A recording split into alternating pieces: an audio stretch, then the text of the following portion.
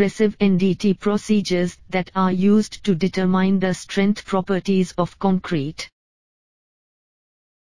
This method is done by driving probes into concrete samples using a uniform force.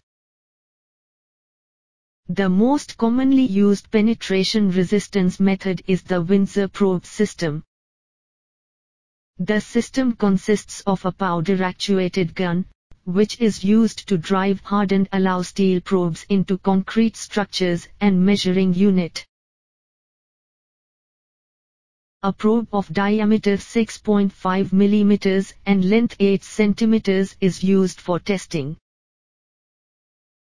The gun is placed on the required location and probe is forced onto the concrete sample.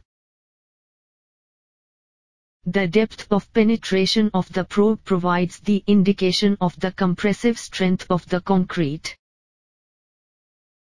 The depth of penetration is generally correlated with the compressive strength of concrete. The main disadvantage of this method is it makes a hole and damages the structure, and the accuracy of the result is quite low compared to other testing methods.